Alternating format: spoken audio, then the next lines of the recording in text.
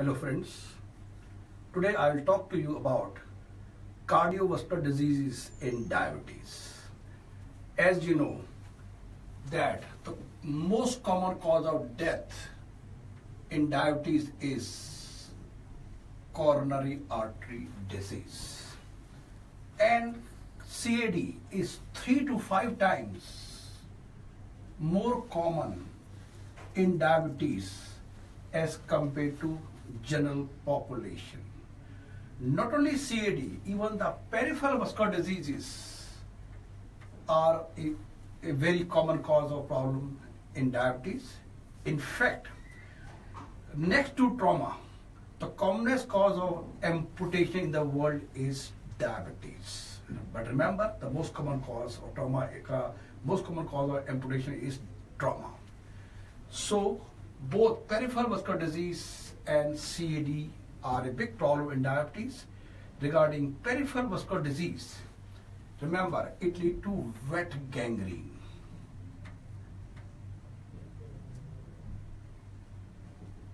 And it spread very fast. This is a very frequently asked question also. Wet gangrene occurs in diabetes. So it spread very fast, right? Suppose that a gangrene is occurring in the great toe in the morning. Maybe by evening, it may proceed much proximal to great toe also. So that's why any gangrene in a diabetic patient should be taken as a case in emergency. So now we come back to coronary artery disease. As I told you, is 3 to 5 times more common, and the commonest cause of death in diabetes is CAD. Now comes the new concept, metabolic memory.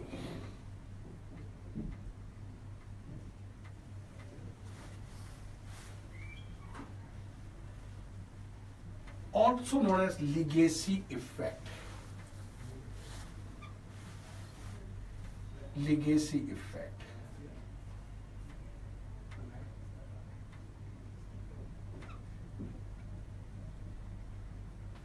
Let us see, what is this? Suppose I'm sitting in my OPD. A patient of diabetes come to me, and he is diabetic for last 10 years. And I say, and I give a counseling, and I say, if you don't control your sugar, you are 3 to 5 times more likely to have heart attack, so-called coronary artery disease. Now he says, okay doctor, I agree with you. From tomorrow onward, I'll control my sugar very well. So now he asked you a question, doctor, if I control my sugar from tomorrow, will my chances of heart attack will be as like a general population? Today it is 3 to 5 times more common, but tomorrow onward, if I control sugar, will it be same as general population? So your answer should be no. It will not be like a general population from tomorrow, because it will come to normal level only after a few years. That means body remembers what you have done to the body, and this is known as legacy effect, or so-called metabolic memory. Now, next point. Why CAD and peripheral vascular disease are very common in diabetes? Because of dyslipidemia.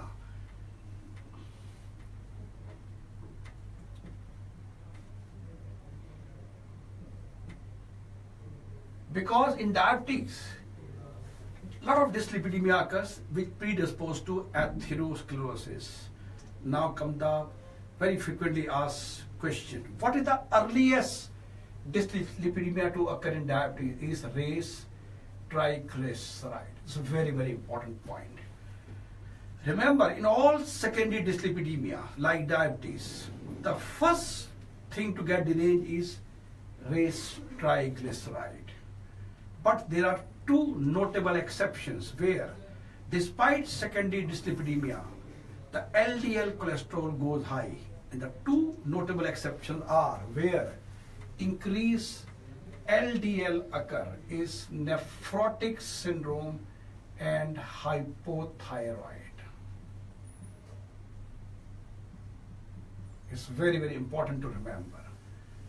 So secondary dyslipidemia with increased LDL. Now, of course, in the advanced stage of diabetes, everything get deranged. That means there will be increased triglyceride, there will be increased LDL, and there will be reduced HDL. That's why in advanced case of diabetes, we always prescribe statins. But recently in India, a new drug has been introduced in Indian market, and this name is not given in latest Harrison also. And in fact, this name you will not get in most of the pharma book also. Now the name of the drug is seroglitazar.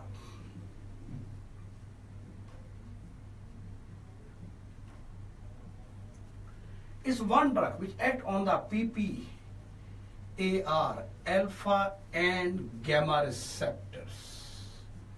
So, due to PPAR gamma receptor, it controls sugar, it reduces sugar. But due to PPAR alpha receptor, it reduces lipid also. So this is a unique drug having dual action of reducing sugar as well as reducing lipids. And as I told you, it's a latest drug which has been introduced in India, not given in Harrison 90 edition. This question will surely come to you in the coming NEET or DNB or in the AIMS exam. But this name is given in my book, in our book, Medicine Essence, as well as medicine textbook, simplified. Now, one more new thing you should know. The new thing is about role of BP control. Role of BP control in diabetes. This is something, again, a new concept has come, a lot of new things have come, so you should know what is the role of BP control in diabetes. So let's take a case. I have got one patient whose sugar is very high. His BP is also very high. And he goes to a diabetes specialist. Diabetes specialist control only his sugar. He doesn't take care of his blood pressure. What will happen to his complication like coronary artery disease? This complication will reduce this much only. I got another patient whose sugar is high, BP is very high, and he goes to a cardiologist, and cardiologist control his BP only. Sugar is not controlled. Now what do you think? What will happen to macrovascular complication diabetes like CAD? What do you think? Macrovascular complication will go down drastically. Point to be noted. In diabetic patients, sugar not controlled, but you control BP, macrovascular complication go down drastically. If you control sugar, macrovascular complications are reduced only minimal. This is a new concept has come up. So now what they say, in diabetic patient, not only you should control diabetes, you should also control BP. Is equally important, especially to reduce macrovascular complication. The drug of choice in diabetes with hypertension is ACEI. But why ACEI? Because not only it controls the BP, but it also reduces progression of nephropathy. Now a new drug, a new concept. We have one drug, telmisartan. It's the only ARB which also act on the PPAR gamma receptors. PPAR gamma receptors. So it's a new drug, unique thing. So because it controls BP as well as controls sugar also. And this name is not given in latest Harrison also. Not given in any of the textbook also. But this question had come in May, in AIMS, May 2016.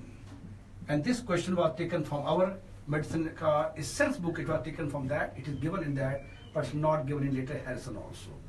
So friends, we got a new thing about telmisartan also. So, finally, what we learned today, in a diabetic patient, so to summarize the whole show, what carry home message is, first point, 3 to 5 times is the first word. Second keyword is wet gangrene. Third keyword is legacy effect. Fourth keyword is increased triglyceride. Fifth keyword, increase LDL in nephrotic syndrome and hypothyroid. Then next keyword is seroglitazar. Then the next keyword is ACEI, and the next keyword is telmisartan. So 1, 2, 3, 4, 5, 6, 7, and 8. These are the 8 points that you got to remember in cardiovascular involvement in diabetes. Thank you very much for watching this video. Many of the previous lectures I have uploaded in the YouTube. You can very well see those lectures. And if you want to see any particular topic you want to learn, you send me the message on my messenger. I'll be too happy to take those topics in the future lectures. Thank you very much once again.